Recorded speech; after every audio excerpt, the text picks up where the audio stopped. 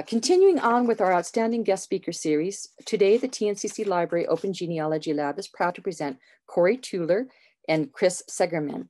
Both work at the State of Arizona Research Library. Kori is the Assistant Administrator of the State of Arizona Research Library. She previously served as Arizona Collection Librarian.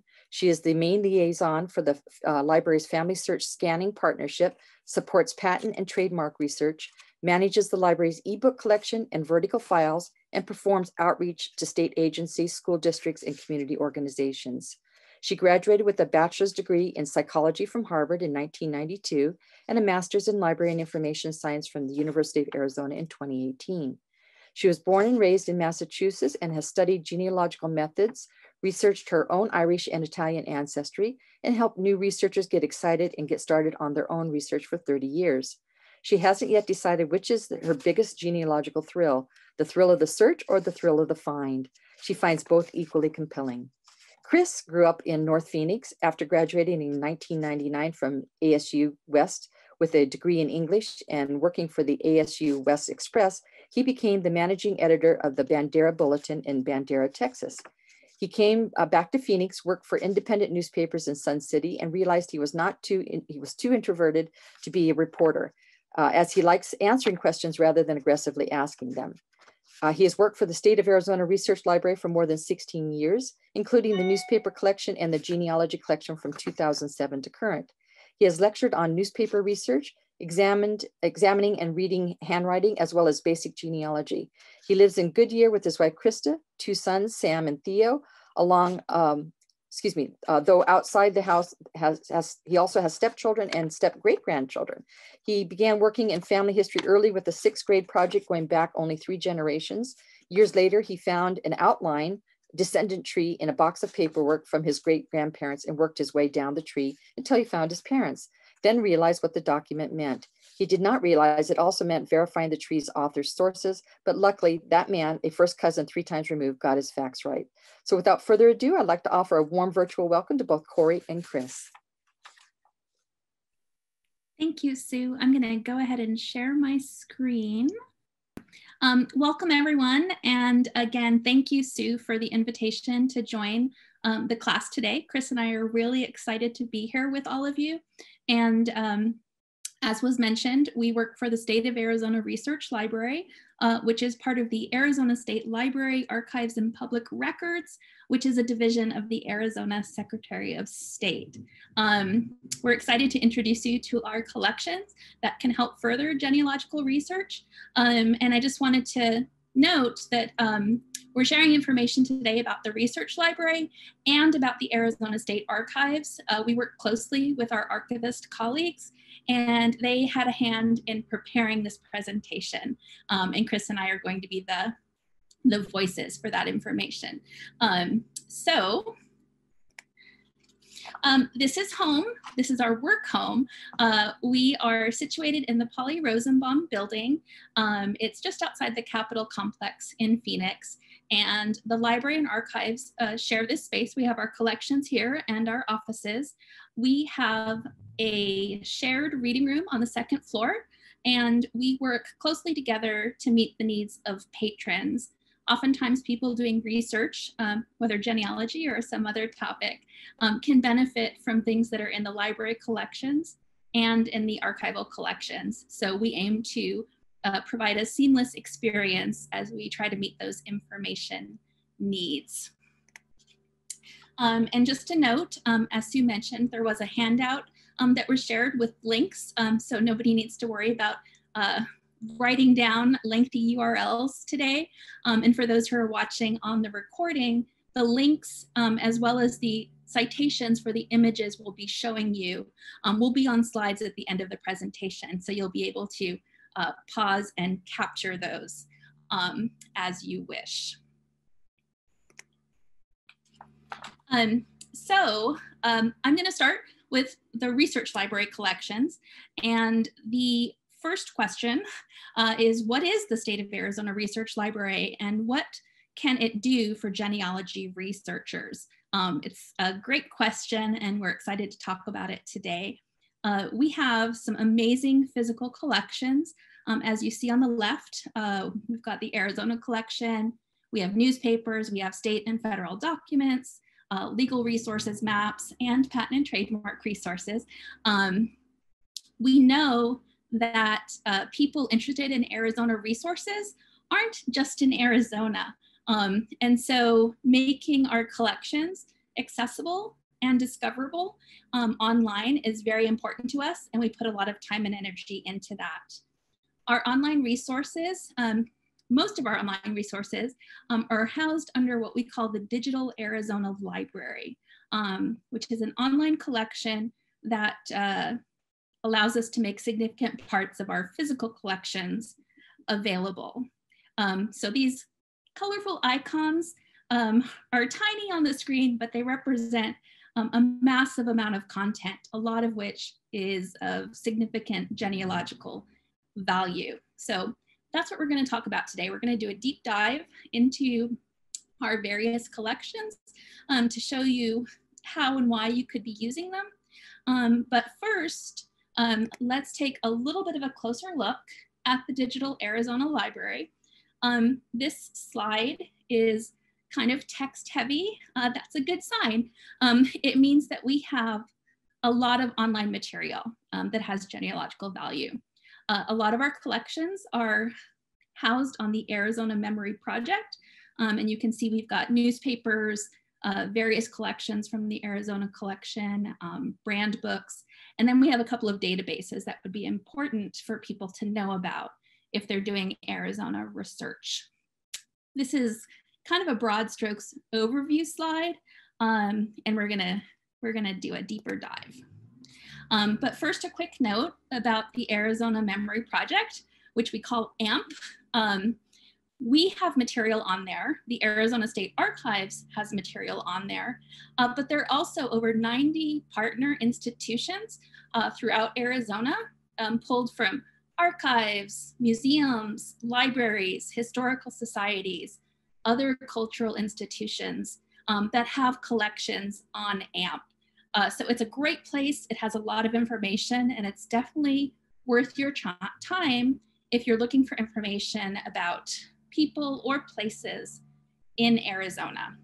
We've worked hard to put our materials online in this way and other people's materials, and we will continue to work hard.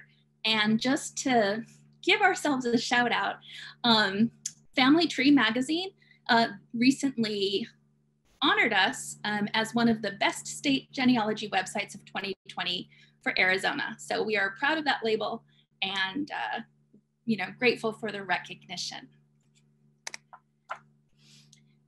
Okay, so anytime you're working with a platform, it's important to understand its nuances and get a feel for how to do an effective search before you plow forward. And that is true for Arizona Memory Project as well. So I want to give you a few search and view strategies before we talk about specific examples. They're just some things that you should know about using Arizona Memory Project. I'm using screenshots today because it's never completely clear how stable an internet connection will be.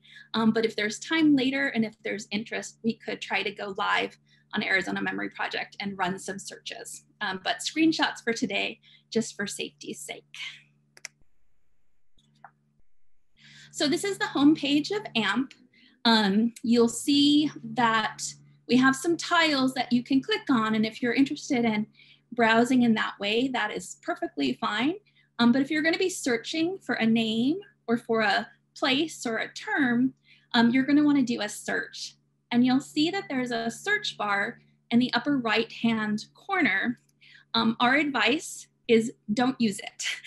We don't recommend putting anything into that search bar. We recommend going to advanced search. You've got this. You can do an advanced search. Don't let the name intimidate you. But in our experience, the best way forward is to go through the advanced search mode to really get good results. So once you click on advanced search, you're going to see a screen just like this one. And there are a couple of sections here, and I want to highlight some things for you. The top section you'll see that our default is to search all the collections. It's a really long list. If you click show all, you'll be scrolling for quite a long time. We recommend that you keep all the collections selected because spreading the net wide and not ruling out any collections that might have relevant content, we think is important. So you'll have opportunities later if you do want to filter by collection, but we recommend keeping them all. In the middle section, you can put search terms here, and you've got some options for customizing your search. For example, you can add rows, and you can use Boolean operators to put together something that really customizes what you're searching for. You'll also see that to the right, for each search term or search phrase that you input, you can select to search all of the words, any of the words, an exact phrase, or none of the words. So we want to make sure you're aware of that capability here.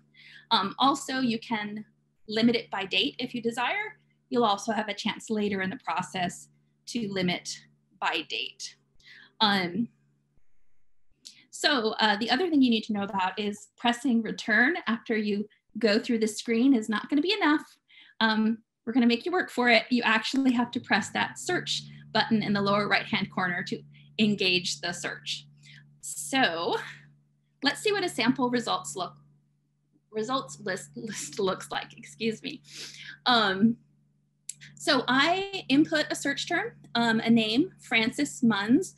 If you don't know who she is, she was a famous Arizona proponent of women's suffrage. So she seems like a timely person since we're celebrating the 100th anniversary of the 19th Amendment this year to use as our go-to person for a search. And I'm going to be using her later on in the presentation as well. So when you put Frances Munn's name in the search, here are the results that you get. And you see that we have 515 records that are returned in this very simple search that I've done. Now, I want to show you how to navigate the results. And again, this is just to show you how to navigate the platform. We're going to be going into other results soon. But I want to point out that there's a sort by option at the very top that defaults to sorting by relevance. But if you click there, you will be able to search by title, description, date, or format, which will give you some flexibility on what you're seeing if you don't have time to browse the list.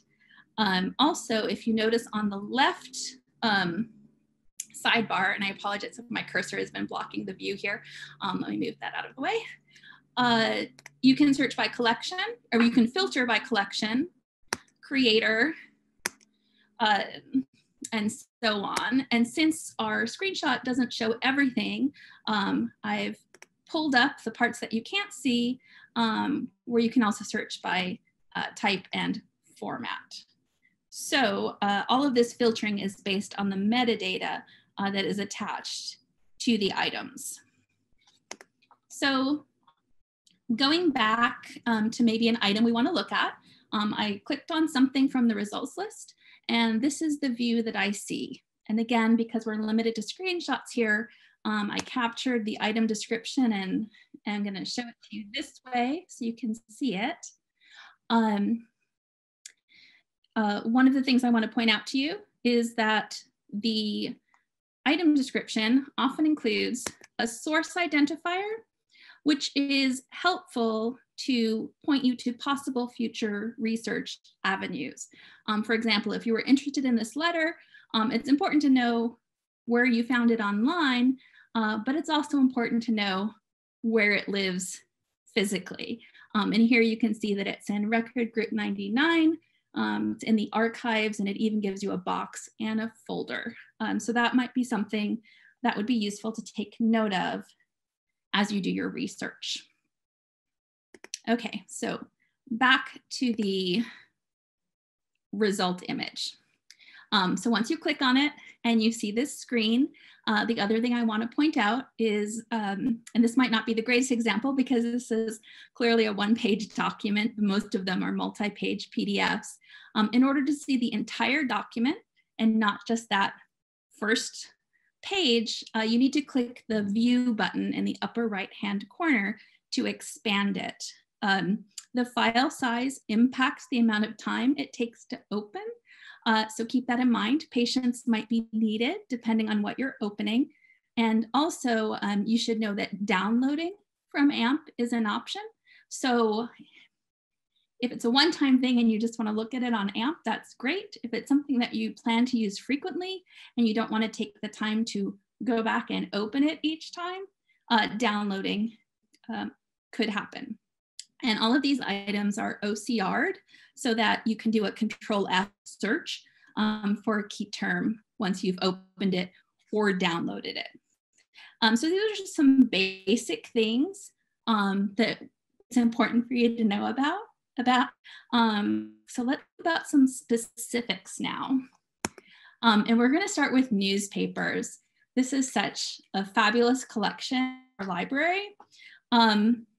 Many newspapers were digitized because we got a grant. We've gotten more than one grant from the National Digital Newspaper Program. And so we were able to digitize content and make it available. Our newspaper collection starts from the very early days of territorial Arizona. The Weekly Arizonian was Arizona's first newspaper. And our digital content goes through the mid-20th century. Copyright, of course, is a factor on what can get put online. We are currently collecting newspapers, print copies, microfilm, even digital harvesting. But whatever we can put online, we are trying to get up so that it can be accessible to people. And the latest grant that we got from the National Digital Newspaper Program allowed us to digitize papers from underrepresented communities throughout Arizona. So we were able to get African-American newspapers, Spanish language newspapers, tribal nation newspapers, border communities, and the like digitized, which has been a really valuable resource for tapping into the histories there. You'll notice here that you've got several search options when you're looking for newspapers in Arizona Memory Project. You can search by location, which includes tribal nations or the counties. You can browse by special collection, which covers some of those communities that I mentioned. You can even browse by decade if you're interested to see what papers we have available from the 1920s, for example, and see what we've got published. So I want to show you just a sample from a newspaper. This is the Snowflake Herald from March 9th, 1923. And just how newsy this is and how names heavy. They talked about a lot in the newspapers back in the day. So you get the comings and goings of people. You get basketball rosters. You get bank robber attempts and the people that thwarted them. And you also sometimes get summons to appear in court. So from all of these things, and this is actually all from that March 9th, 1923 paper, you get a lot of pointers that would lead you to other sources of information, which is really valuable. And that's something that in genealogical research, you want to find what you're looking for, but it's really exciting to learn about other things that would be useful to you. And the newspapers is something that can help you open up your prospects. So for example, with the comings and goings, if we know that Mrs. Anna Nelson came down from Show Low and was staying with family, you can tie in city directory research and connect some dots and maybe learn about new relationships to get the whole story of a family and their location. So speaking of city directories, who doesn't love city directories? They're such a great resource and they're such a popular resource. And as I mentioned earlier, we are a family search scanning partner. And we had volunteers come and they digitized over 1,000 books for us over the last year, the pre-COVID year. And we hope to get them back soon once things are safer for volunteers to be on site. But they digitized a lot of books for us, and many of those were our city directories. And we have content from across Arizona from the 1880s to the 1960s. And they're in alphabetical order by city. And then you can click through, and I'll show you as an example. Once you've chosen your city, you can see all the years available. And notice down here at the bottom that there are multiple pages that you can scroll through to get the year of interest. As you are probably aware, city directories can get quite hefty, which means that the file size is also pretty hefty, and it could take several minutes to download or to open, but it's worth the wait. And of course, like I said, downloading is an option if you're interested in that. The next collection that I want to point out to you is our Communities of Worship, Religion in Arizona collection. As we were digitizing, we realized that we had local histories, biographies, directories, and more from religious communities across Arizona, from all different faiths, mostly running from 1900 to the 1980s. And we wanted to pull those together in a collection to show the diverse history of Arizona in terms of community worship. So we've got them here, and you can see on our covers that we've got the First Presbyterian Church there on the left. The middle one, you actually can't tell because it doesn't show up on the cover, but this is actually a Catholic diocese from Tucson, a directory. And then on the right, we have a marriage index from St. Luke's Church in Prescott, Arizona. So great resources to look for names of people who might have been active in the leadership or in the communities of faith around Arizona. And just a special note, there are several newspapers that were also published over the years from congregations and other communities. And we do have some of those digitized newspaper titles on AMP. So be sure to look in both places if you're interested in a community of worship. Yearbooks, we all know about yearbooks and what an interesting slice of life it shows us, where we get to see what student life was like, what their worldview was like. And most of our yearbooks come from the 20th century in Arizona. We have them organized by city. There's sometimes more than one school in a city. And we have not just public schools, but universities and other educational institutions as well. So a great resource to know about. And I want to point out something that shows how the yearbooks might thwart your research as well. Things aren't always as simple as you would want them to be. So just as an example, if you had an ancestor in Bisbee in 1932, I pulled up that yearbook and I was looking through it. And on the right, you see that we've got some pictures at the top. We've got 8 people smiling. I think they're all smiling. And then at the bottom, we've got names, but I can't see, and maybe you do, and maybe I'm just missing it. But I don't see any rhyme or reason how the names at the bottom correspond to the pictures at the top. So unless you know what your person of interest looked like, it might be kind of a game of guess who. So take it for what it's worth, browser beware. Also on the left-hand side, if you're looking at the junior class roll and you were looking for your ancestor, Betty Wallace, for some reason, she did not get put down in the W's. She's there in the middle of the C's. And so a quick look in the W's, you might think she's not in there, but it's worth your while to do just a little bit more digging when you're dealing with yearbooks, because things don't always line up exactly. Of course, these are OCR'd, and so if you're doing a Control F, you know, you might be able to find the name, although OCR isn't perfect all the time either. So just something to note. Okay, historical books. Our library is a carryover from the Territorial Library of Arizona. So we've got an amazing collection of books that are histories, biographies, autobiographies.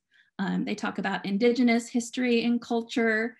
It's a really amazing collection. So one of the books I wanted to bring to your attention, even if you don't have any Arizona ancestry or never feel like you need to look for anybody in Arizona, this is just a gorgeous book. It talks about, the official name is History of the Arizona Territory, showing its resources and advantages with illustrations. But when you look in this book, and we just recently had it digitized, it has sketches of notable individuals. It talks about land and resources, but it also has these illustrations of scenery and residences, farm, and it's a really, like, I encourage you to take a look at this book if you're interested, because it's really interesting to look through, and the link will be on the end of the slides to show you where you can find it. Another series of books that I want to point out that would be helpful for genealogical research is the Independent Order of Odd Fellows. Now we've digitized the proceedings of this group from 1884 to 1945, which is a great span of time.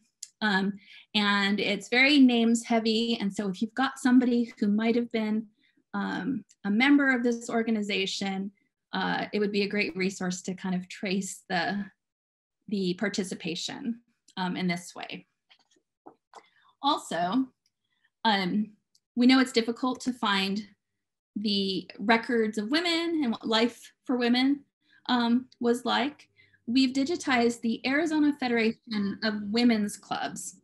Their yearbook, although it's not a yearbook in the other sense that we were just talking about, these publications contain reports from the club presidents from around the state. It's also got some great names in there that you can look for of president and secretary. So if you happen to have an ancestor who was part of this women's group, you might be able to find mention of them in here.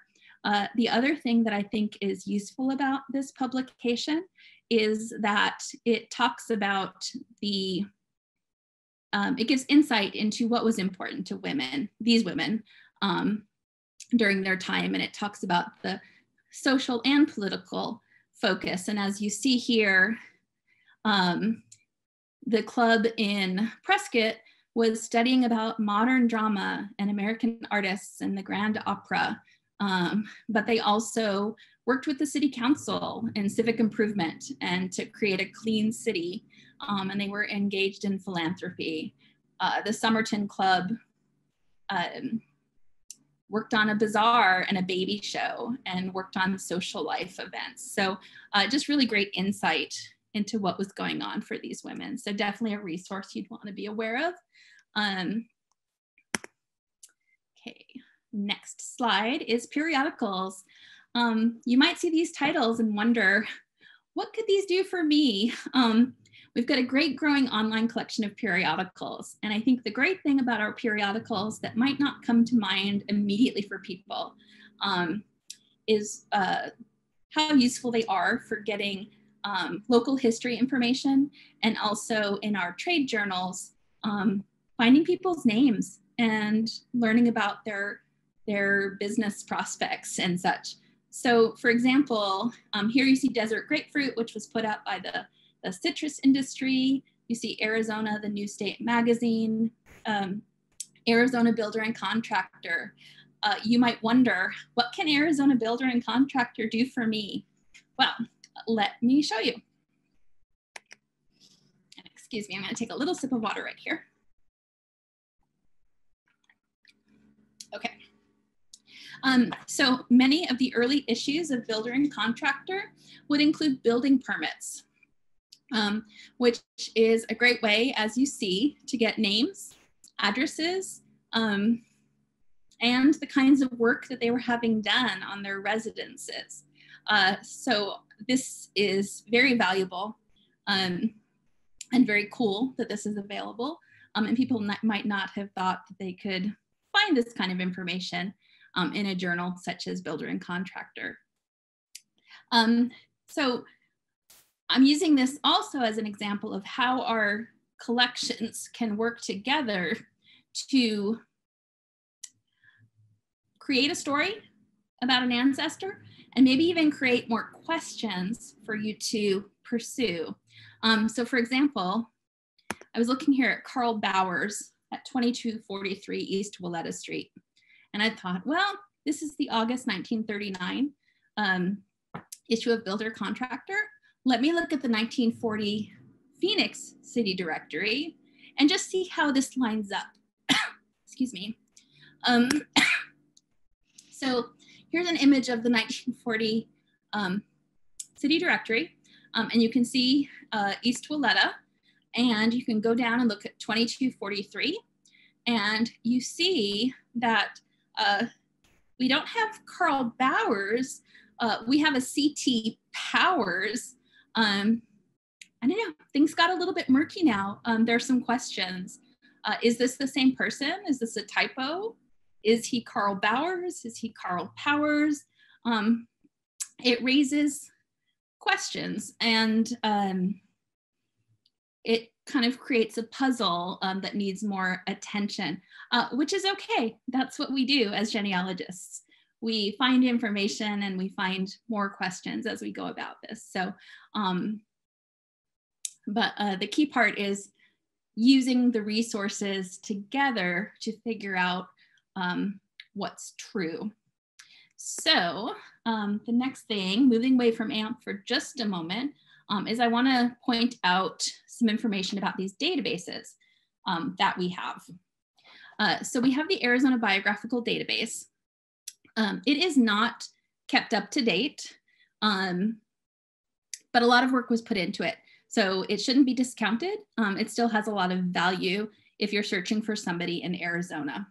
Now, the way that information was input here, as you can see, I'm using Francis Munns as the example, the information was input on a item by item basis, and there was no controlled vocabulary for the last name and first name. So you can see that Francis Munns is showing up here with her name in all sorts of formats. But I just typed in Munns and can scroll through the results. And that's an approach that you'll have to be aware of, that the names will be inconsistent, but it still might be your person. The other great thing about this is for Francis Munns, if you were looking in our catalog, and we'll talk about our catalog a little bit later in the presentation, and you put in her name, you might not find a lot of resources if she wasn't listed as a in one of the subject headings or in a name authority file in our catalog. But as you see here, there are a number of books in our collection that mention Francis Munns, and it even gives you the page number, and in some cases the dates. And so this is really valuable research, a resource to point you to some books, references to Francis Munns in books, and pointing to the legislative vertical files, just as an example. We do keep vertical files for notable Arizonans as well as our legislators. We have a lot. We've got a lot of files, but it's kind of hit and miss on what is included in those. So it's certainly something that you would want to know about, but it wouldn't be something that you'd want to set your hopes on too much. We're working on creating an online finding aid that can go up, so you know whether we even have the person's name in our files. But in the meantime, you can submit a question to us, and I'm happy to look it up in our offline finding aid and let you know if we have somebody on a person of interest. Okay, Arizona legislators then and now. This is kept up to date. It has information on everybody who has served as a state legislator. So here's the entry for Frances Munns, or at least a couple of portions of what's included for her. The thing I wanted to point out here is this might be helpful to you if you've got an ancestor who served in state government here in Arizona. You also might be helpful to us because this is kind of a work in progress. There's information that you might have that we don't. So if you're looking through this and think, oh, I've got some information that might flesh out this entry in a better way, we certainly would be, we would welcome that input and we would evaluate it and possibly add it. Excuse me, I'm obviously talking too much.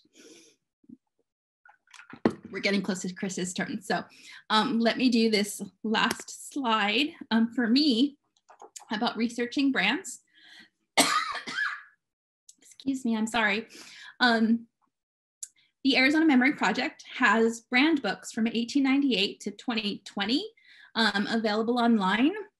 Arizona has the 5 C's that bolster the economy: citrus, cotton, climate, copper, and cattle. So if you've got somebody who was a rancher that might have a brand attached to their farm, this would be something that you would want to know about.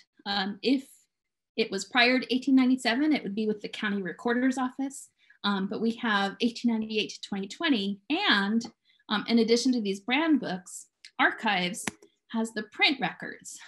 So if you were to use their resource, you would be able to see something like this, which even has a picture of the cattle in this case, and show you exactly where the placement was of the brand.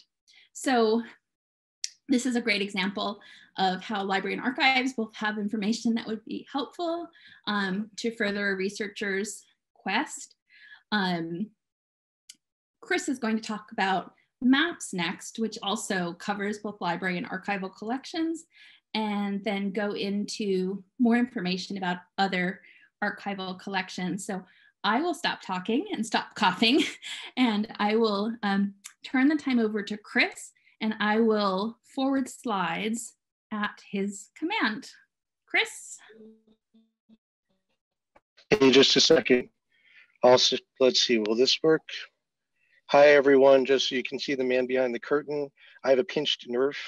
Probably still on Kori's screen. That's okay, but I have a pinched nerve in my neck, so I don't want to be like moving around too much. I can talk just fine. So we're going to be moving on to maps. And there are 2 branches to the collection, usually one in archives, and that would be older original maps, and then one in the state library. And that's more recent maps. We've got cities and towns, county maps, maps of regions, that sort of thing. And the difference I sort of see is sometimes someone will just want an old map of Phoenix or an old road atlas. That's on the archive, or that's on the library side. If they're looking for an old original plat map, that's generally going to be on the archive side. Next slide.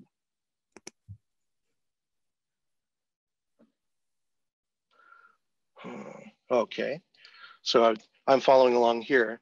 So on AMP, we also have county road maps, and a lot of these were done just prior to 1883 to 1937. They're just prior to the 1940 census. So sometimes on those old 1940 census enumeration district maps, you'll see these used, and they'll just, write over the enumeration districts. We also have land ownership maps from 1903 to 1929. And I get a lot of questions about property research where someone says, I want to see what this property looks like, or I want to see what the deed looks like. And if you go today and look at the deed, it will tell you who owns it now. And then you'll have to perform a very long amateur chain of title if you want to get back to something like 1903 to 1929. Or you can just look at these old land ownership maps and they'll tell you with the names. Next slide. So this is the road atlas map. You've got Tombstone right here, and it's got the roads going through. And it's also a map of Cochise County. So this is just some of the things you can find that's probably gridded out by section there. Next slide.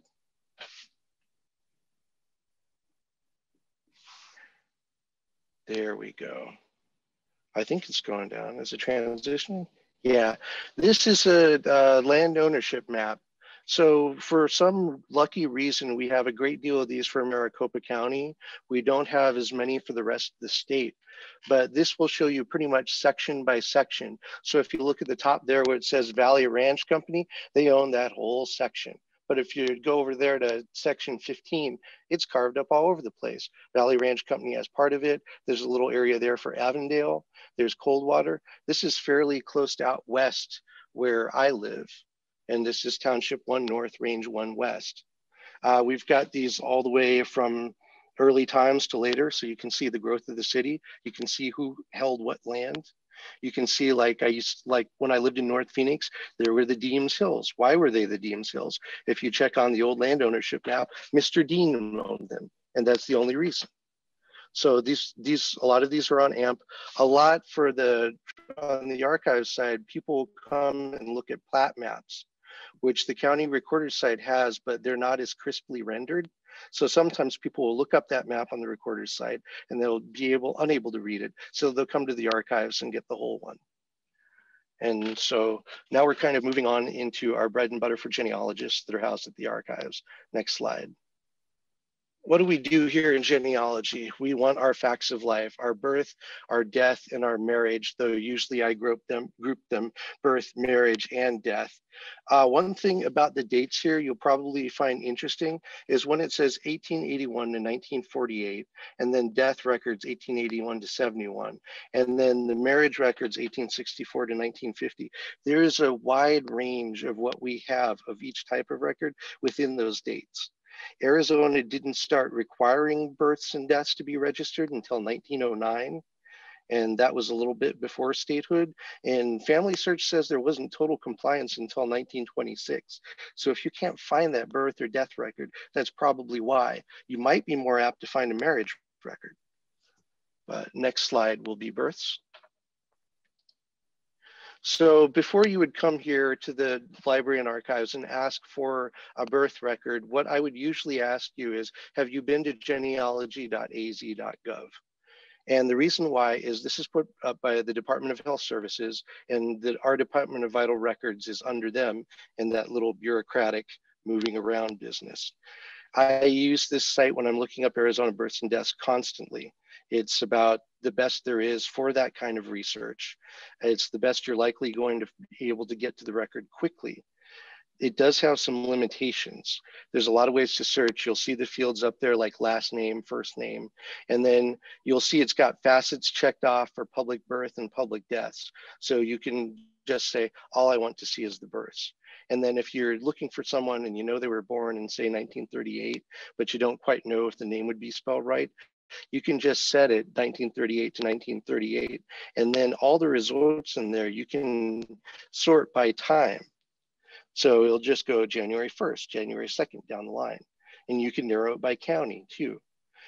Usually where people come to us for births and death records is if they've tried to use this site and still don't get an answer. And that can happen for a variety of reasons. For instance, if you sort it 1 year by date, you will see a whole practically page of things, maybe 20 to 30 things that aren't actually that year and that date. And that's because they were mistranscribed. Someone did not do the transcription or OCR right. And rather than leave out the results, the system will put them in.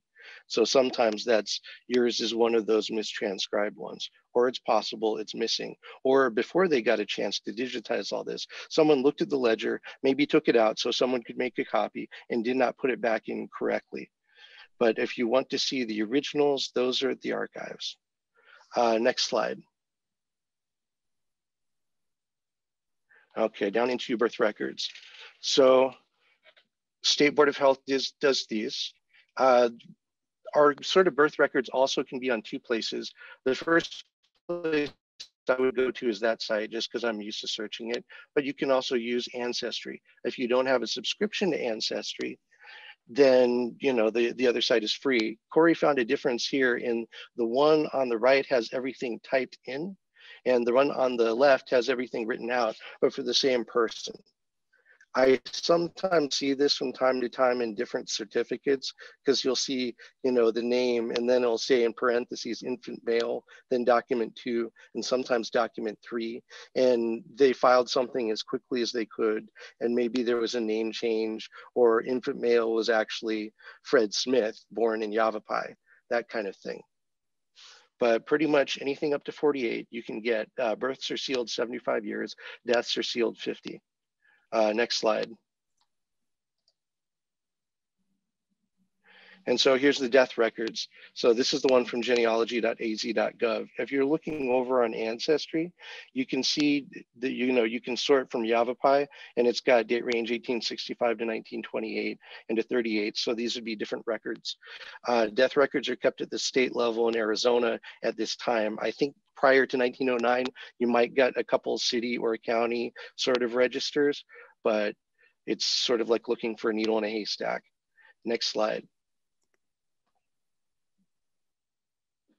Marriage records we also have, and they are filed at the county level, and usually the superior court of the county where the marriage took place.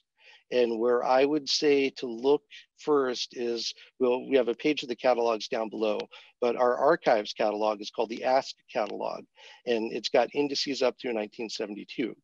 So not only does it have certificates of marriage like that one, but also consents, affidavits, and licenses. And the trouble on some of these is the certificates might not have all the information you'd want.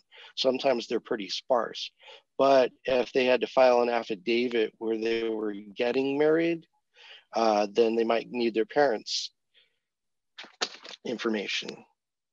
If they were, you know, maybe, so go down to the next slide, then we could see an affidavit and a consent. There we go. One thing I would note about searching marriage records here versus Ancestry is there are some places where it's easier on Ancestry to find them. We had a lot of people get married in Yuma in the 30s and 40s because there was no blood test.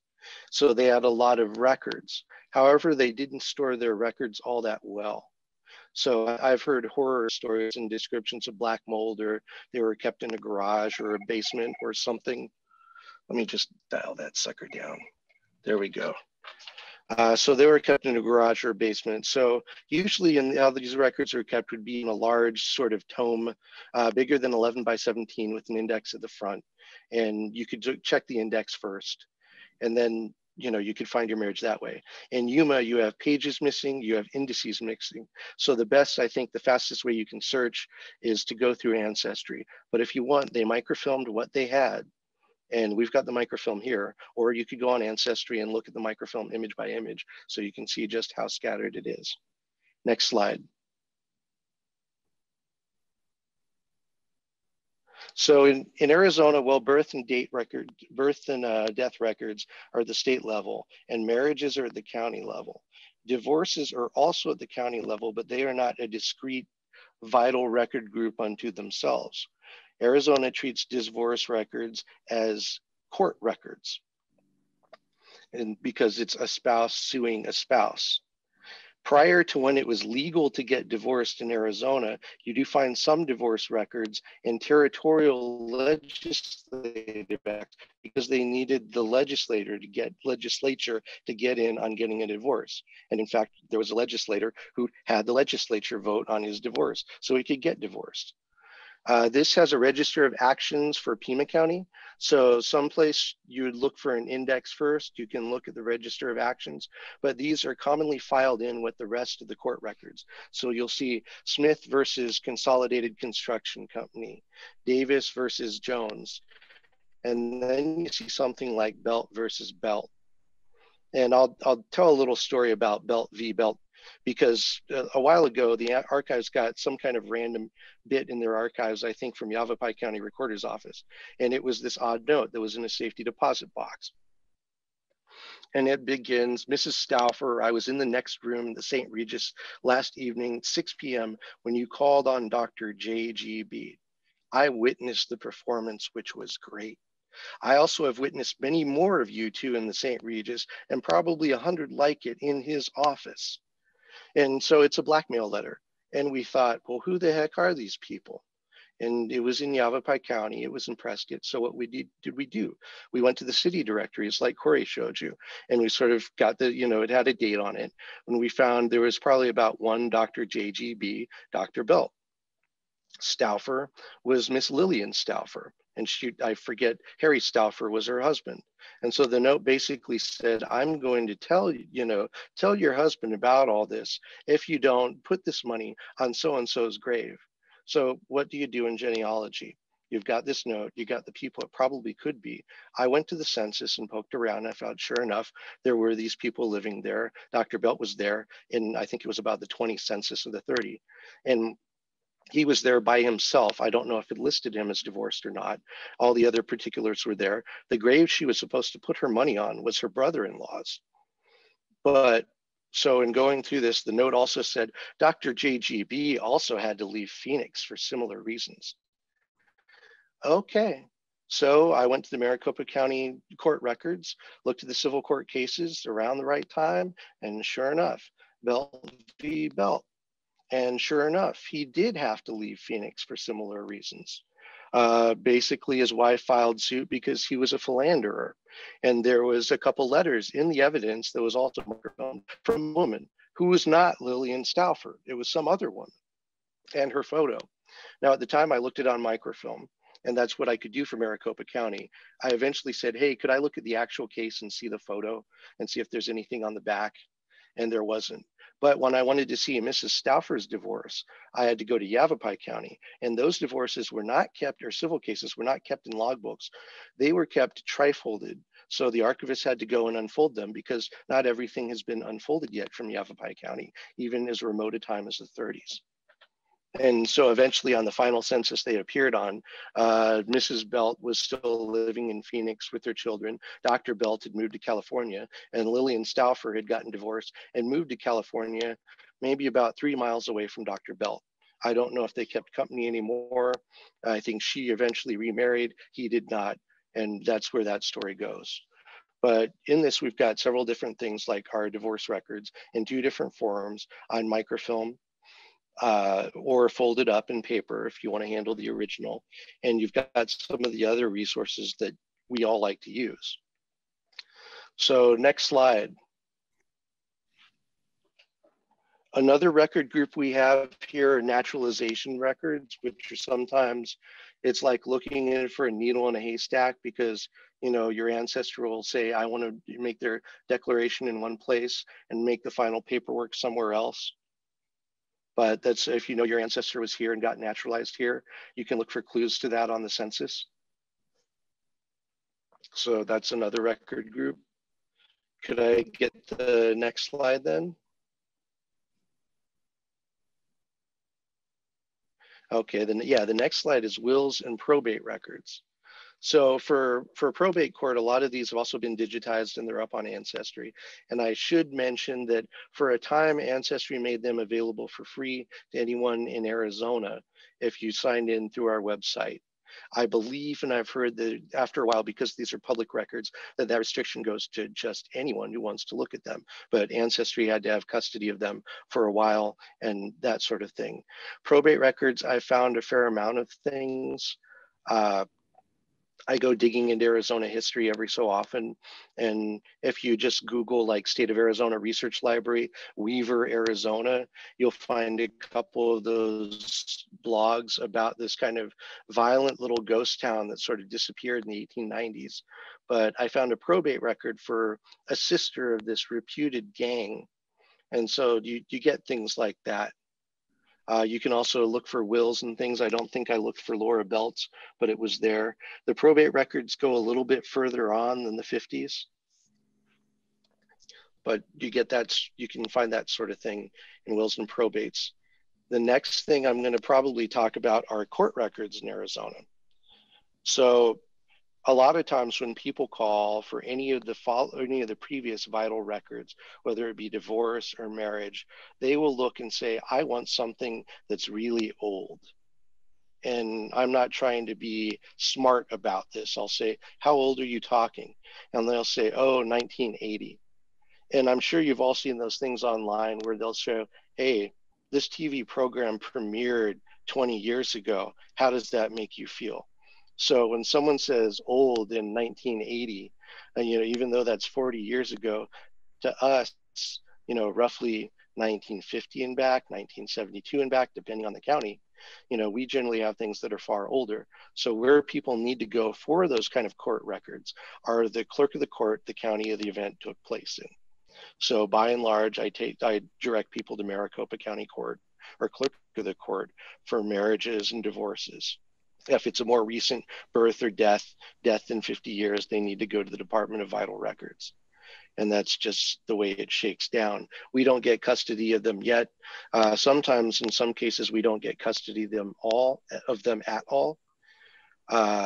Some time ago, I asked for the county medical examiner's report on my grandfather's death because he shot himself, and I knew that it would be a medical examiner report. I, you know, contacted them and got it. Years later, when I started working here, I said, "Oh, do you guys have the Maricopa County medical examiner reports?" And they said, "Well, maybe." And I said, "Maybe?" Yes, the county medical examiner just decided we don't need all those old files and got rid of them. And the previous state archivist was she fought all the time to get various officials to make sure the permanent records got where they were supposed to be. But if you're looking for something more recent, you could go through the court site. Or you could just, you know, I have my quick cheat sheet for people is a list of the county clerk's offices. Next slide. Because our building has the name Archives and Records on it, we get a lot of people who just want their records. And when they talk about their records, I sometimes get the impression that maybe they spent time in school where someone said, "You'd better watch out, because this is going on your permanent record." And they got the conception somewhere that the permanent record exists and everything you did would be on it, sort of like Google these days. But so a lot of people will ask us for school records, and really school records are often still at the district they're with in Arizona. There's very limited number of school records we have here. So we do have some from, say, St. David's School, Coolidge, Nogales Unified School. So we've got some of those public school records. We also get a lot of calls pretty much around transcript time when people are applying for college, people looking for charter schools. I always tell people, you know, no matter what side of, you know, how you think of charter schools, if your student or you attend one, make sure you get your records in quadruplicate, because as you can see from this list here, we've got a list. The Board of Charter Schools also has a list. So sometimes people will call cold and they'll say, "I need records for this school." And you could probably hear our train in our background. When this building was built, they said we were on the wrong side of the tracks. But anyway, you know, they'll call for charter school records. And sometimes we have them, sometimes we don't. But this is a list of the ones we currently have. And we work fairly closely, our staff archivist here, who works with the Board of Charter Schools, to try and keep this straight. Also, like closed institutions like boarding schools and things like that may or may not be there because they're private institutions. And I'll probably talk about that a little bit later on. So next slide. One thing you can find in terms of school records are the school census marshal records. And census marshals would just kind of, you know, take a list of parents and children. So this is in Arizona territory from 1898. Sometimes you find stuff like that in the school census marshal records. They'll tell you, you know, their age, you know, boys, girls, totals, names of children. You get things like that. I have occasionally seen people trying to prove, you know, sometimes elderly people that, yes, I did go to school here, or my father went to school here, when they're trying to get a copy of their birth record, when birth records became harder to get. So you can use school census marshal records for something like that, or just to kind of solidify that your ancestors were there. Next slide. So when it comes to property, there's a couple different ways of going about it. Here we have the county recorder and also the county assessor. And typically the way I find is the assessor is the one who's worried about money. The recorder is the one who's worried about the description of the land. So when people are looking to try and claim, say, we get calls from folks who are downwinders, who were downwind of the Nevada test sites, and they need to prove that their ancestors did indeed live there or own property there. If they rented, sometimes they show up in city directories. If they own property, sometimes they show up in assessment rolls. And so you get different things for each county. Another thing the assessment rolls they were used to prove was some water company was, or I think the IRS was coming after someone because they hadn't paid taxes on their water rights, and it was a significant amount of money. And they said, wait a minute, I thought we always had the water rights. And so they could go into these assessment rolls and find that they either had paid or there was no reason for them to pay, and they were grandfathered in. But so you can find things on the assessment rolls, you know, like people will occasionally say, I want to see blueprints, or where's the picture of the house? And there's no picture of the house, there's no picture of the blueprint. But you can see sometimes, you know, extra structures if they expanded onto the house because the property became more valuable and they charge you more. So that's another thing if your ancestors own property here. So I think the next slide is just close on up, the assessment roll for Pima County. So you've got personal property, lots, that sort of thing. And you can see it's a little bit blurry on mine, the sort of things they would record. And so I think that's more the next slide over is, okay, we're on to great registers. All right. So I'm sure a lot of you know about like the 1890 census and how you don't get a lot of that. And your substitute for that is usually the 1890 Great Registers, or, you know, voter registration.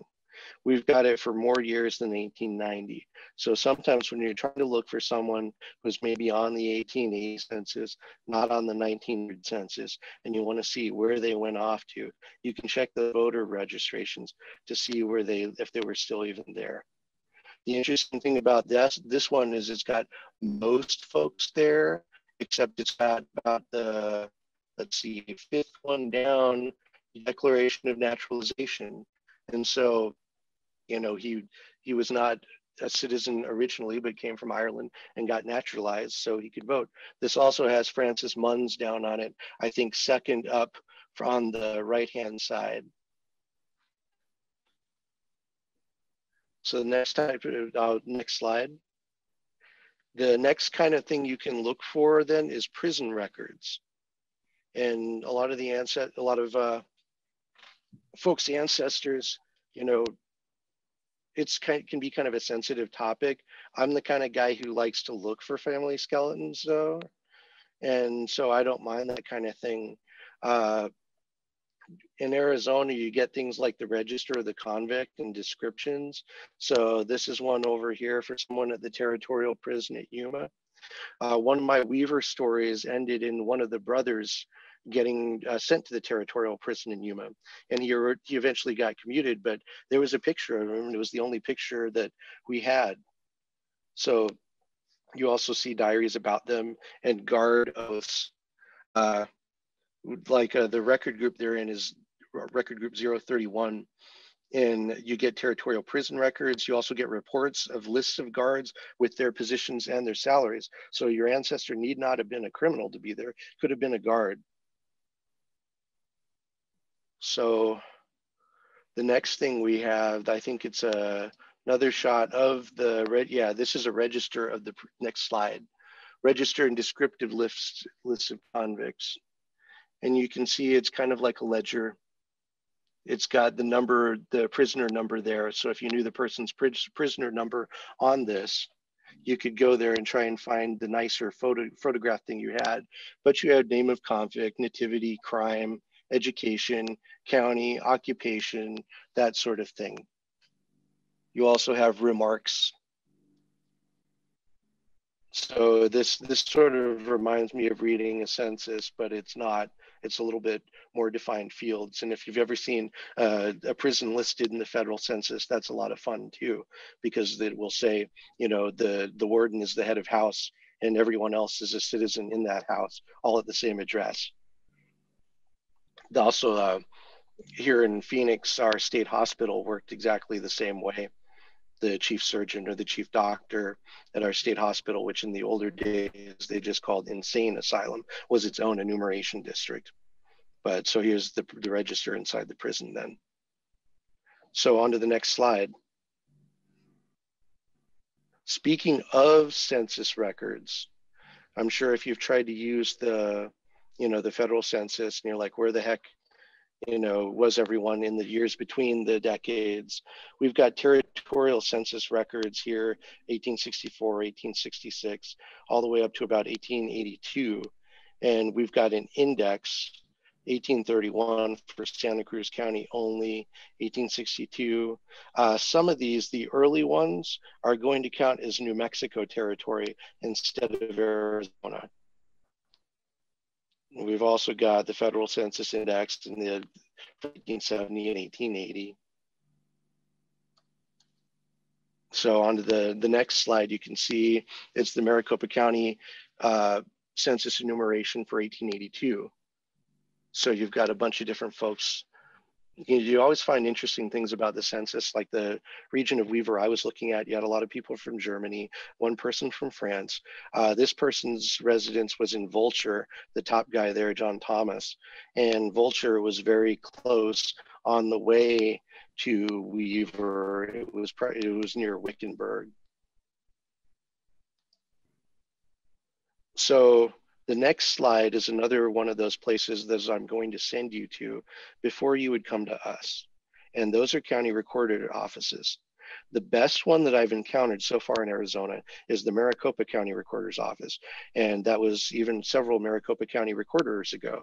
We just had the election. But this is if someone, if you don't know where your person was, after 1940, and they're not quite on city directories, and you're just kind of casting about, and you think they own property. This is where I send people a lot, especially if they have an obituary and they're looking at decedents, or they're looking at the living survivors to maybe contact them. And I'll say, well, look when the person deceased, see if the kids are listed there. There's often a trust or things like that. But what I find there a lot are transfers of property. So it's basically who sold what to who, mortgages. So the documents there often, if they're not more recent ones that haven't been transferred to the state archives yet, they are scans. The originals are at the archives. What the county recorder's site, at least in Maricopa, offers you is you can search by last name, or you can search by business name, or that kind of thing. Because the county recorder's books here are more or less arranged chronologically with an index in the front. But you do get things that aren't, sometimes I think they had whole books that are their own kind of field, like chattel mortgages, or there's another book called The Separate Property of Married Women. So, instead of being all lumped together, you could record your own property like clothing, and your husband couldn't get rid of it or give it away. There's been several cases where the husbands would try and get their wives committed to the state hospital so they could get control of their property.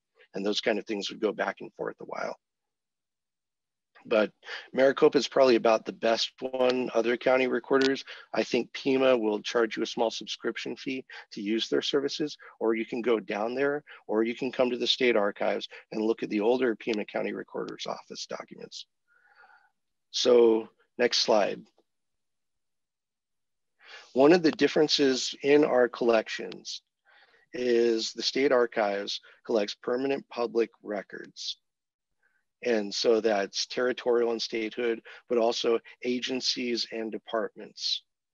And so one of the little decision trees you'd find is, the state archives has things about the highway department, like their minutes and their rosters, payroll, whatever permanent records were there. Payroll may not be, but it was a record kept by the agency that they decided should be permanent. They've got manuscripts and they've got photographs. But on the library side of it, for state agencies, anything a state agency published, like highway department used to publish mortality statistics. Those aren't permanent government records, so they're not with the archives, but they are with our state documents collection. Another thing with the Department of Transportation that a lot of people think is, I would like to see my driver's license from 1976. There's, from some fluke, an early register of driver's licenses, early 1900s. There is not driver's license records from 1976 because such things weren't considered permanent records then. The other thing that the archives does not have is church or religious records or private business records. Occasionally a patron will say something like, well, that was an interesting business. Where are their records? Because they should end up here. And they're not a government agency. We don't necessarily care. They might be in the Arizona Historical Society. There's a large collection from a cattle rancher there, for example, but because they weren't permanent government records, the archives doesn't have them. Similarly, if you're looking for things like baptismal records to supplement maybe a hole in your birth certificate, or you can't find one of those birth certificates, archives isn't going to have it. You have to go to the churches.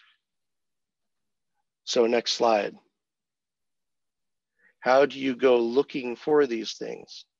Well, you can go to the Arizona Archives online, and this has other tabs that you can search through.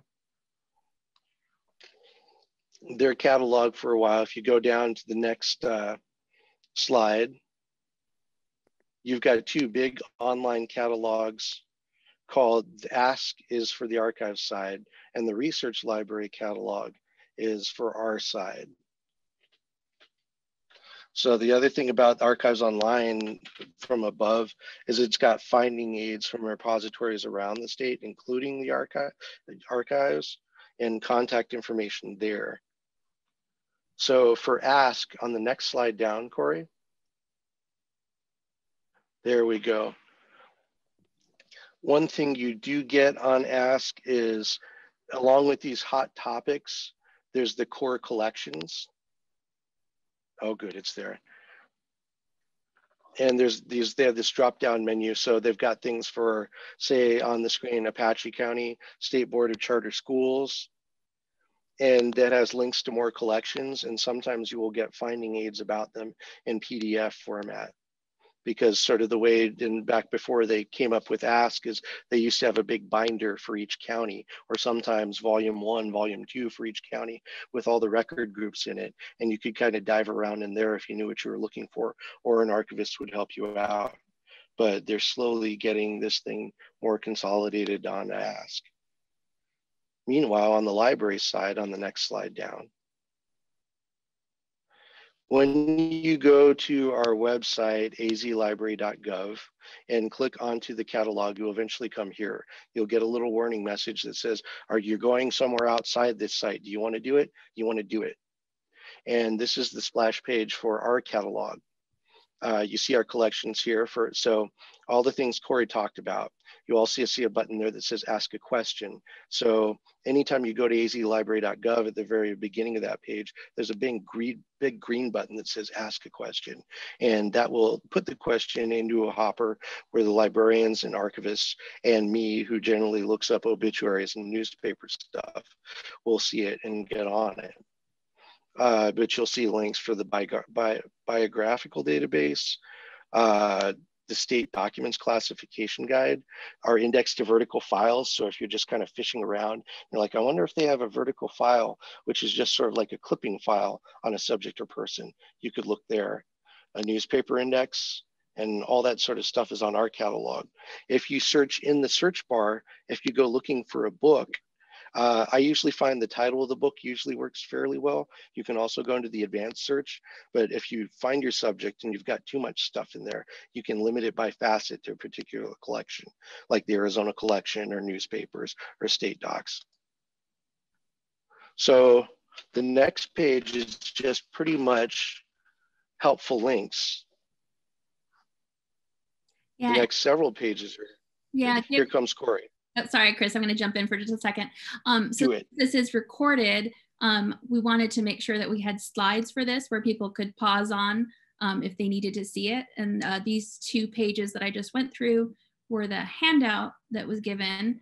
And then these are links to the images that have been shared. So if you, on a certain slide number, and if there's a figure number attached to an image, you'd be able to know where you could go find that document, that resource that we showed you. So I'm going to do just a little bit of a slow roll through these slides. And then it will get us to our final slide. Like Chris said, we've got librarians, archivists, and other staff members who are ready and willing to help answer questions. So if you go to our website, you can click that Ask a Question button. You also could email the address listed. You could go to the web form directly if you wish. I think that brings us to the end of our slides. On behalf of Chris and for me, thank you so much for your time and attention. I know that we've put a lot of information in your brains. I hope that you have questions for us. We're happy to try and come up with some answers. But before I pass the time back to Sue, I just want to put a shout out. If you wouldn't mind filling out the survey, as soon as I stop sharing my screen, I'll upload the link to the chat to give us feedback on our presentation. It helps us know what we can do better. We would appreciate that if you don't mind. And then I will also in the chat upload our social media channels. So if you are interested in what's going on for the research library or for the archives, there are ways that you could follow us on Facebook, Twitter, Instagram, through our blog, and keep up to date with lots of interesting Arizona information. So with that, I'm gonna stop sharing and turn the time back to Sue. Thank you. Wonderful, thank you both. We do have one question so far in the chat room. They wanted to just verify that the prison records are located on azarchivesonline.org/xtf/search. I will look in our handout and confirm that for you in just a moment. Let me look, unless Chris, you know off the top of your head.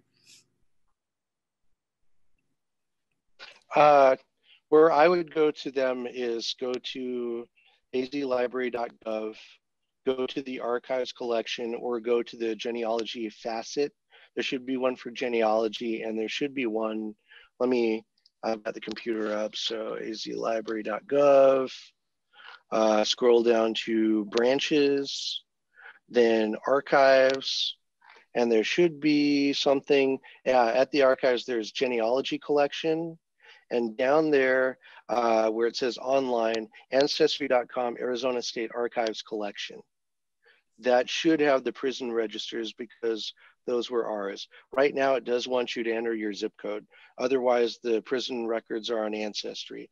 Or if you want, if you hit that Ask a Question button and you've got some knowledge that your ancestor was imprisoned here, an archivist can also look that up because we do have workarounds for that.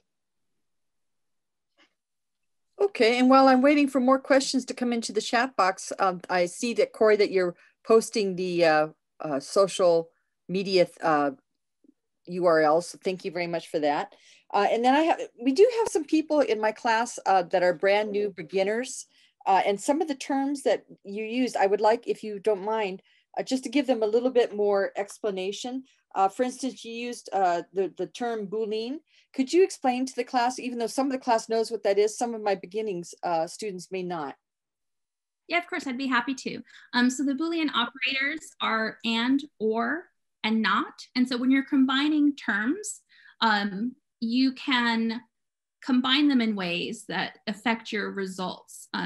So for example, if you, I guess I'll use a food example if people are getting hungry. Let's say you're looking for, you want something chocolate.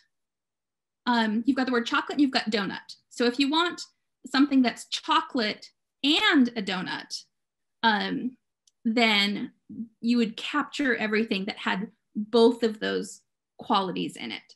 If you wanted something that was chocolate or a donut, you wouldn't have anything that had both. You would have them separate. If you wanted something that was chocolate but not a donut, you would get everything in that kind of Venn diagram of chocolate that wasn't a donut. Does that make sense? And did I get it messed up? I apologize if I'm confusing the terms. No, I just wanted the class, no, that was a good explanation. I just wanted the class to understand that how this can be effective to help them find their ancestors, not only in a database, but especially when they're out on a Google search. Yes, and if you have, like, if you're searching for a term that, you know, has other things that go along with it that you know you don't want, it is really helpful to narrow your results. You know, we only have so much time and energy, and so you want to have a focused search result when possible, so that you're not wasting your time. Wonderful. And then you also mentioned OCR. Could you explain to the class, especially for the beginners, what that means? Sure. Do you want to do that, Chris, or would you like me to? I'll go. Okay. So OCR stands for optical character recognition. And that's when the scanner will scan over a typed document. And in these days, I know BYU is getting into the handwritten documents, but they're the things that make your search function work. OCR is not always perfect. A long time ago, I was searching a newspaper for, I think, something with it began with a B, and the OCR program decided that that was not a B, it was a pipe and a 3 next to each other. But I will say that in looking over newspapers digitally for at least the last 10 years, it's gotten a lot better. But the OCR is the thing that allows you to look in books or newspapers, and it's scanned all the words so they're searchable. Occasionally, like I know California was doing this, people can get in and edit the OCR if it's not done correctly. And I'll just put in a personal plug and say that behind every, you know, image you see of a scanned newspaper or issue, there's someone running a small program that reads the paper and OCRs it. And during our teleworking hours, that's something I do. But, you know, I don't go deep in there. I just let the computer do its thing. It's gotten a lot better over the last 10 years. I'll also point out that for the Arizona Memory Project, even though the documents that are OCR'd go up fully OCR'd, the Arizona Memory Project, when you're doing a search, will, and correct me if I'm wrong, Chris, will look for OCR on the first 120,000 characters possibly. So if it's a really large document, it's possible that there might be information that's relevant for you that isn't going to get picked up in a search because of that. So that might impact the way that you approach your search if you know something exists, even if it's not coming through in a search of AMP, maybe going directly to that document, downloading it, and then doing your Control F, I think would be helpful. I was going to say that's where you'd want to download the whole PDF and have it look that way. Mm-hmm. And usually, you know, I'll download PDFs of things like Arizona highways or books or things like that. That's also, if you've ever looked on a book on, say, archive.org, some of those old county histories, that's why you can search them. That's also what OCR does. Wonderful. Thank you so much. Now, we do have a question from one of the students. She says, where would be the best place to locate an obituary that appeared in Arizona in 1983? I'll take it. Depends on 1983. Usually what I do is I go for the city first. So if they died in Phoenix, your papers of record, at least then, were the Arizona Republic and the Phoenix Gazette. If it was some small suburb of Phoenix, Glendale, Tempe, Mesa, and you know that. And usually if you're looking at something like Social Security Death Index, that'll usually give you sometimes a city. Sometimes people will be like, well, they lived in Phoenix, but they died in Sun City. Sun City is a retirement community, so the papers there are interested in obituaries. That's one way to do it. If it's a smaller community like Sierra Vista or Bisbee, we've got the newspapers for them. Not all the newspapers have been digitized yet, so you can go on the Arizona Memory Project, look for things, you know, if it's in your date range, then you could look there yourself. If you still can't find it, if it's something more recent like 1983, then go to our website, say, I'm looking for this obituary, and put the information in. What I usually like to see is month and year of death, place of death if possible, and I take it from there. Generally speaking, I'll search anyway if I've got a specific date from about 2 weeks, 3 weeks out if it's a daily, to a month or months out if it's a weekly. And if I can't find it there, I'll let you know. And you could say, could you please search that extra week, and we'll do it. But if you're looking for an obituary in 83 in Arizona, find the city first. And then I'll look from there in the big dailies. If I can't find it there, or there's no clue, it might be elsewhere, then I'll check one of the smaller weeklies. Wonderful, thank you. And then also she'd like to know, what is a downwinder? I put the link in the chat, but downwinders were people who were literally downwind of the Nevada test sites. And so those folks are eligible for certain recompense from the government because of that, if they had health issues. So let's see, you've got like New Mexico, Nevada, Hanford, Marshall Islands.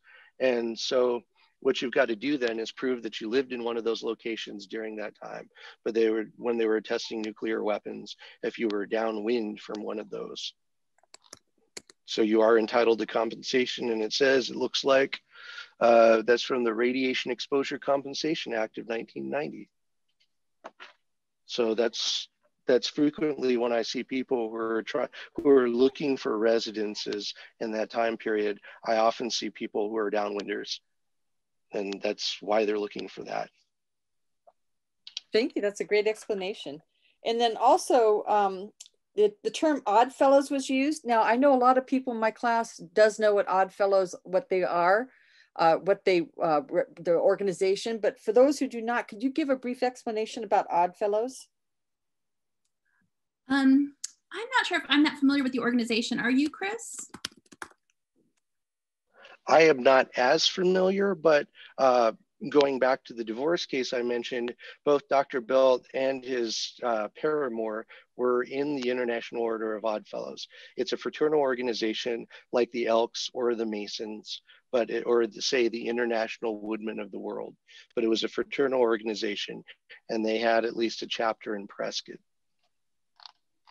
I'm going to put a link in the chat right now to their website that would give a history of who they are as well. Wonderful. And then I got one more question while I'm waiting to see if anybody else in the class has any other questions.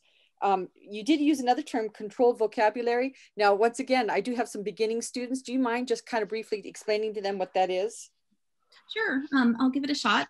So typically when you are inputting information into a database, you want to make sure that your terms are going in consistent. And that way, when you are searching for it, you're going to get everything that you put in.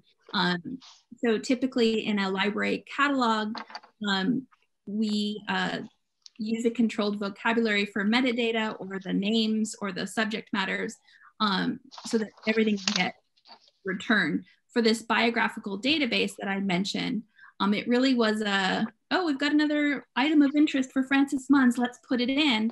And since there was no like drop down to restrict what you could enter, people could enter Francis Munns' name in whatever way they want. It could be Mrs. Munns, it could be Francis Munns, it could be Francis Lillian Munns. And that just makes it harder to pull results out. It's easier to decide how you want your name to look and then use that every single time. But based on the way the database was created, we don't have that there, which causes a problem for a couple of reasons. If you're not using a drop down in a specific spelling, you know, let's say somebody put it in and had a typo and put, you know, Francis Nuns and put an N instead of an M. It might be kind of a needle in a haystack at that point for you to guess all of the different variations that might be seen. So controlled vocabularies are really useful in information retrieval because you're making sure that you're getting everything that's relevant and you're not getting variants that people would have to guess at. Does that explain? Yes, thank you. Another great example for the benefit of the class might be like if you're in a book catalog and you're looking for a specific family name, like a surname, like Campbell family. If you click in the bibliographic record in the book catalog on the Campbell family in the subject heading field, it'll take you to all the other books or entries we have on that particular family. So that would be another example as well. So yes, thank you. Okay, and then the last thing, I don't see any other questions coming in for the class. So I just wanted to say, one of the things that I really enjoyed about your presentation the most was the Register of Convicts, because I couldn't help but notice a lot of the questions in the log almost mirrored the questions in the census. You know, so what a great resource that is.